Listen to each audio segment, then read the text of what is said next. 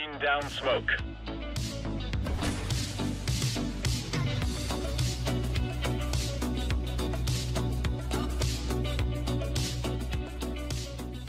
Hello everybody, welcome back to another video. My name is Nalo, and today we're going to be talking about a website called Buff. So Buff is a Chinese website. It's a third-party marketplace for CSGO, just like we have Skin Baron and BitSkins, for example, on the American and international side of things.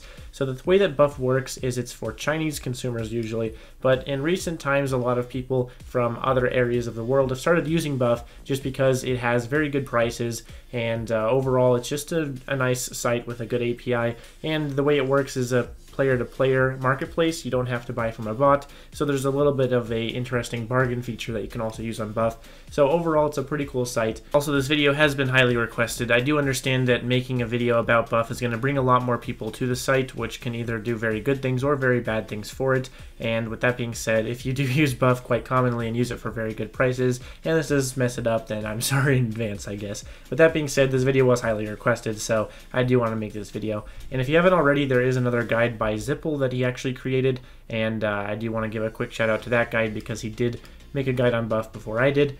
And if you haven't seen that one, go check it out. I'm just going to make my own sort of take on Buff and kind of walk you through the steps and how to get set up on it and stuff like that. With that being said, let's get started. So the preliminary thing to know about Buff is obviously the URL. It's going to be Buff.163.com, so if you have any sort of other URL, it's probably an API scam. Make sure you are going to Buff.163.com. So the next thing is the login page. So as you can see on the screen here, we have the login page with a few steps. So the first step here, the number one marked step, is going to be your area code. You're going to be able to select your area code for your mobile phone from the list. If you select the incorrect area code for where you live, then you aren't going to get a correct verification straight to your phone. So make sure you are selecting the correct verification area code.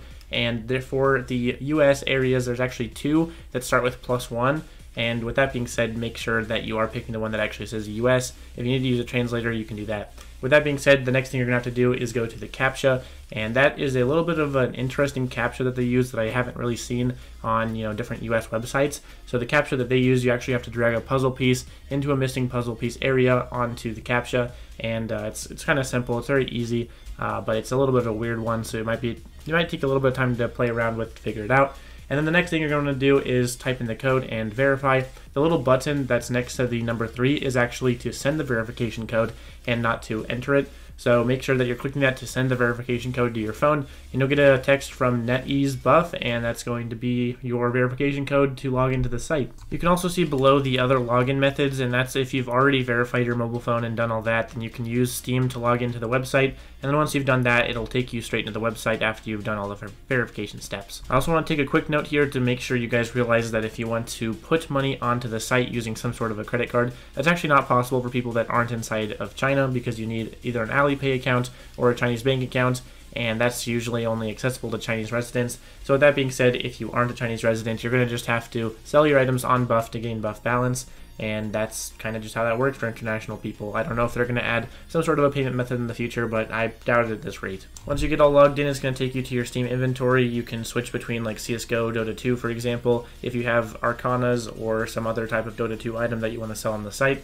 And then you have your CSGO inventory, of course, which will give you a valuation of all your CSGO items and tell you kind of how much they are going for on the marketplace on Steam. If the prices are in a currency that you don't recognize, then you can just use the currency exchange rate on Google to figure out, how much it's actually worth. You can list items on Buff by clicking on them in your inventory and then clicking sell, and then you can pull it up for however much you want to sell the item for, and then you can go to the sale tab that you see up above here, and that's going to show you where your items are and kind of just its valuation and what you're actually selling, and it'll allow you to also manage the items that you are selling. Also keep in mind that because Buff uses a player-to-player system, it also uses your Steam API to send and receive trades. This is not an API scam, it's just how Buff works, and if you link your API to the site, which you will have to do at some point to actually sell items and gain items on Buff, then that's actually going to make things pretty convenient, because when you sell items, you don't have to actually go and make the trade offer. You can just send it directly from the Buff website, which is pretty cool. Buff will also give you a direct way to find your Steam API, so that part I'm not really going to explain. If you want to buy items on Buff once you've sold stuff for Buff balance, you can click on the Market tab up above, and that's going to take you to the market.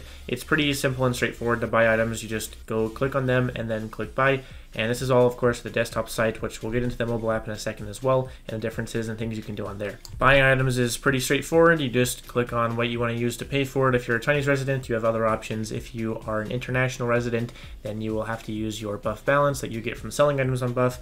And then once you buy the item, the seller will have to send it in 12 hours, or I believe they get a sort of fee deduction, something along those lines. Make sure that if you do sell an item on Buff, that you confirm the sale or you send the item out within 12 hours and no later.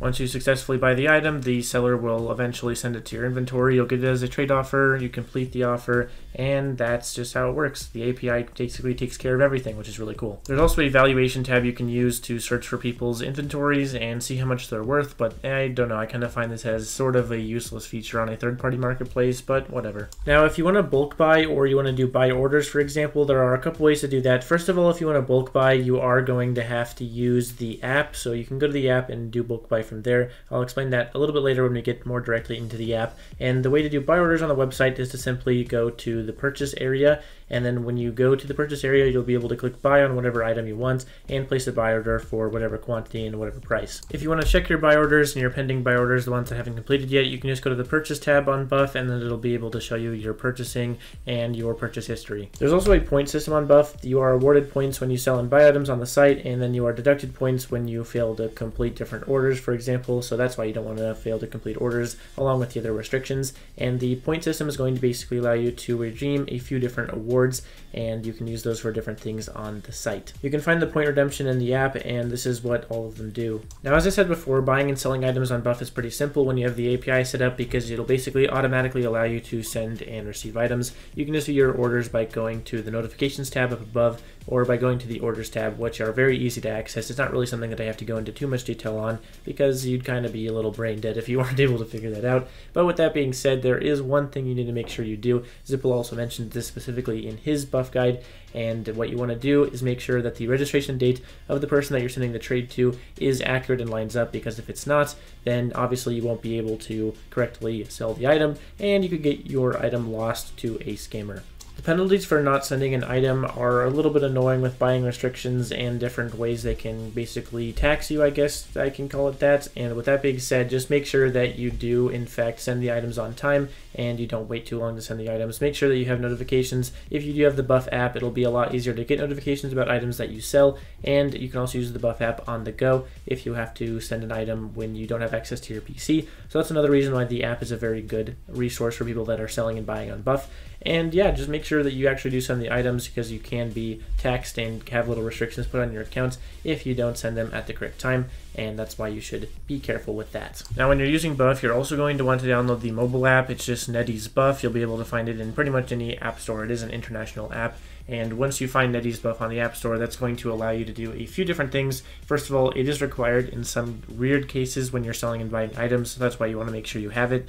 And it's also going to allow you to sort of have a mobile look at Buff itself. Furthermore, the mobile app is actually preferred over the desktop site for international users, just because the mobile app is more translated and more user-friendly for international users, which is a very nice thing. And in general, the mobile app lets you do pretty much everything the desktop site does, except from mobile. And with that being said, it's kind of the same overall thing.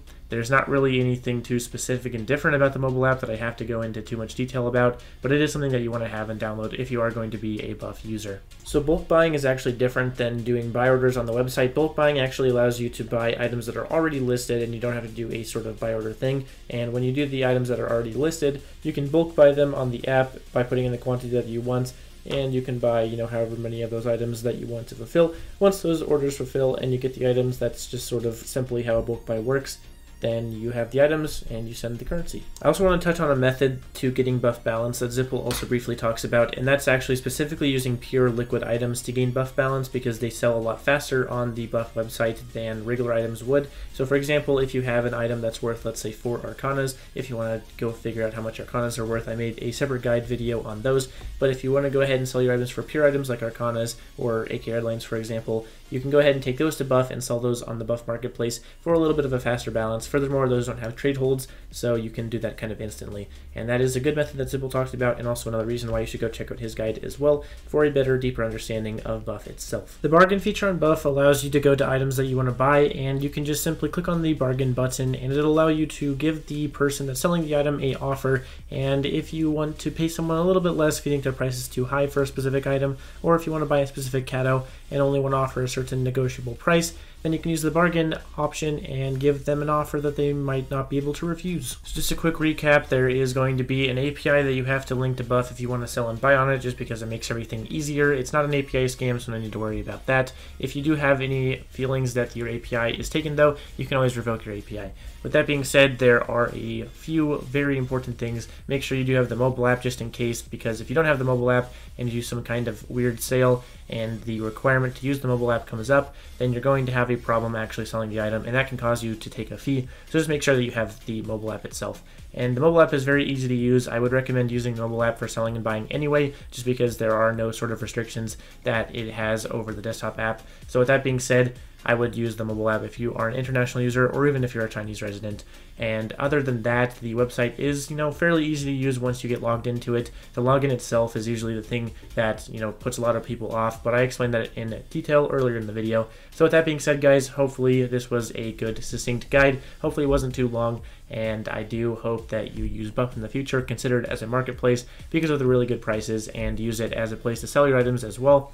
There are a lot of Chinese collectors on this website, so if you have very expensive items or very rare items such as Catos, those are going to be a lot more easy to sell on Buff to those Chinese collectors. Just keep in mind that there are differences in the prices with Yuan and USD, so make sure you are doing currency calculations accurately. And with that being said, hopefully you enjoyed this video. If you did, be sure to subscribe to my channel to watch more future content.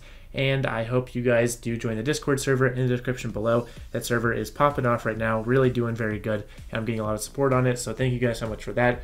And if you guys do want to go ahead and check out my Twitter, I also have a Twitter account, Nalo Video, and that has a few little extra content things that you can connect with me on. And with all of that being said, again, hopefully you enjoyed the video. I thank you for taking time out of your day to come watch me. I will see you all next time. Peace.